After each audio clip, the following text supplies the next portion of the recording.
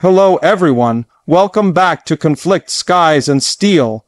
Tonight, the truth that was never meant to escape the shadows is finally surfacing, a story that's sending shockwaves through every defense ministry from Tel Aviv to Tehran.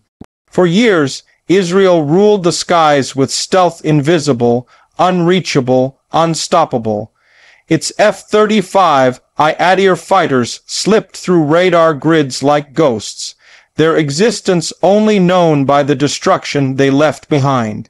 But now something has changed. Somewhere deep in the Iranian mountains, a quiet revolution has begun, one that has stripped the veil of invisibility from Israel's most advanced jets. They call it the Loop. And this system, born from the ruins of sanctions and secrecy, has just rewritten the laws of modern warfare. From the exterior, this new reality began with silence, not explosions, not clashes, but silence. Israeli pilots noticed at first strange feedback in their radar systems, subtle electromagnetic echoes that didn't belong there. It was as if someone was watching from beneath the noise of the atmosphere. Flights that once went undetected started triggering faint alerts. And deep within Iran's defense grid, a pattern was forming. The Loop network was listening. It wasn't emitting powerful radar waves like traditional systems. It was simply absorbing. Passive, patient, and invisible itself, it built a living map of the sky using reflections from civilian towers, satellite transmissions, even weather distortions. Inside, it looked less like a military installation and more like a digital hive. Hundreds of processors stitched together millions of electromagnetic threads every second, teaching an artificial intelligence to recognize the invisible. The Iranian engineers had achieved something the West once claimed was impossible: passive detection, so precise it could sense the void of a stealth aircraft by reading the absence of normal signal reflection. Every silence, every shadow in the spectrum became a signature. The more invisible the jet, the clearer its outline became to the Loop's neural radar. The performance of this system is what turned skepticism into fear. Analysts studying intercepted data realized that the Loop could track low, observable targets at over 400 kilometers, not through traditional radar returns, but through distortions in atmospheric scatter. It was no longer about bouncing radio waves off an aircraft. It was about sensing how the air itself was disturbed by its presence. The F-35's advantage, its low radar cross section, suddenly became its weakness. The jet's smooth design absorbed radar waves perfectly, but it also created a vacuum in the ambient electromagnetic environment. To the Loop's passive sensors, that vacuum was a blinking red flag. Iranian operators began to simulate interceptions based on these readings, sending coordinates to S-300 batteries and Bavar 373 systems that suddenly locked onto stealth jets with shocking precision. What had been untouchable was now exposed. The Israelis, masters of electronic warfare, scrambled to understand what had gone wrong. Their most advanced stealth fighter, equipped with domestic EW systems, diffusion, and jamming pods, had met something it couldn't: outsmart a radar that didn't even emit signals. You can't jam what doesn't transmit. You can't trick what only listens. The safety mechanisms of the Loop are equally terrifying in their simplicity. It's not a single radar base, but a dispersed web of hundreds of micro stations scattered across Iran, Iraq, and even parts of Syria. Each node is portable, self-powered, and disguised as civilian infrastructure: communication towers, relay masts, or mobile weather scanners. If one node is destroyed, the rest instantly reconnect through quantum, encrypted satellite uplinks. It's a living organism, regenerating faster than it can be attacked. That redundancy makes it almost indestructible. Israel could bomb a dozen nodes, but the system would rebuild itself before the smoke cleared. This resilience ensures Iran never goes blind again. Behind that resilience lies the unique selling point of the entire network. It thrives on its enemy's arrogance. For decades, Israel's strategic doctrine relied on the belief that stealth meant immunity. The F-35I Adir wasn't just a fighter. It was a statement of dominance, the ultimate deterrent. But the loop turned that very philosophy into a weakness. Iran understood that it couldn't outgun Israel's air fleet or outspend its allies. So instead, it built something asymmetric, a system that weaponized information itself. By collecting passive data from every source imaginable, from TV towers to maritime radars, it turned the electromagnetic spectrum into a weapon. The battlefield was no longer about who had more planes, but who could see first. Inside the nerve centers of this network, Iranian officers watched the skies through an ocean of data. AI algorithms sort through billions of microsignals, isolating anything that disturbs the natural flow of radiation across the region. Each detection is cross-referenced with known flight patterns, satellite traffic, and atmospheric conditions. What emerges isn't a single radar return, but a complete behavioral model of any object moving through airspace.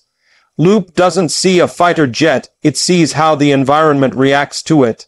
That's a level of detection no stealth coating or angular design can hide from. In practical performance, this translates into control. Iranian early warning units can now detect incursions long before traditional radar locks are achieved. Instead of waiting for a target to enter range, Loop projects potential flight paths, predicting where an aircraft will be, not just where it is. This predictive capability makes traditional stealth tactics obsolete. By the time an F-35I crosses the border, the network has already painted a ghost trail, a digital echo predicting its trajectory, altitude, and potential intent. It's almost as if the system reads the pilot's next move before it happens. The Israeli Air Force, long accustomed to invisible supremacy, suddenly found itself facing a mirror. During exercises near the Gulf, radar anomalies from the Loop network disrupted operations so effectively that Israeli pilots were forced to switch to low-frequency flight patterns, increasing risk and fuel consumption. What used to be a silent flight now required electronic camouflage, false emissions, and decoy drones, all just to approach enemy airspace. And even then, Iranian radar watchers could still see the disturbance patterns. The hunter had become the hunted.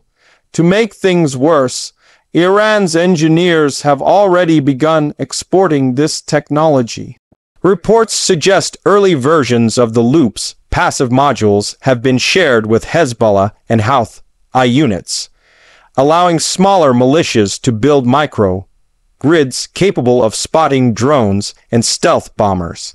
It's a nightmare scenario for Western planners, a stealth aircraft's greatest weakness being exposed not by billion-dollar superpowers, but by low-cost sensor webs run by guerrilla groups. The cost ratio is staggering. Each Loop node costs less than $2 million to produce. An F-35 costs over $100 million. That means for the price of one stealth jet, Iran could deploy 50 radar stations that see it coming. The economics alone destroy the myth of invulnerability. This price dynamic redefines air power. Stealth, once the holy grail of military aviation, now faces an existential question. What good is invisibility when your opponent can detect the shadow of your silence? Iran's answer is simple adaptation. Every time a Western aircraft flies near its borders, the Loop learns. It records the tiniest electromagnetic ripples, refines its algorithm, and strengthens its recognition models. In effect, Israel's own presence helps improve Iran's defense. The system feeds on encounters, evolving like a digital organism with every mission flown against it. the longer the conflict simmers, the sharper the loop becomes. Inside Israeli command circles, panic quietly brews. Engineers are now working on countermeasures that operate on cognitive deception systems that inject false environmental data to confuse passive detectors. It's electronic warfare at a whole new level, not about overpowering signals, but manipulating perception itself. But for now, these are experimental. The operational reality is harsh. The F-35's advantage is bleeding away with each passing month. Israel's stealth edge, once its ultimate guarantee of safety, is now an illusion. The safety countermeasures of the loop also extend beyond physical protection. It's built to survive cyber attacks, electromagnetic pulses, and even targeted satellite disruption. Backup generators, offline storage, and redundant fiber optic lines make sure that even under total blackout, the system continues running autonomously. Each node is capable of functioning as a mini-radar command post, allowing decentralized operation. It's as if Iran has learned from every war it's ever fought every time its communication was jammed. Every base bombed and built the answer into this machine. But perhaps the most shocking revelation is what's hiding inside the loop's code. Intelligence leaks suggest portions of its AI algorithms weren't built in Iran at all. They were shared. Russian engineers, veterans of counter-stealth projects like the Nebo-M, provided foundational radar mathematics.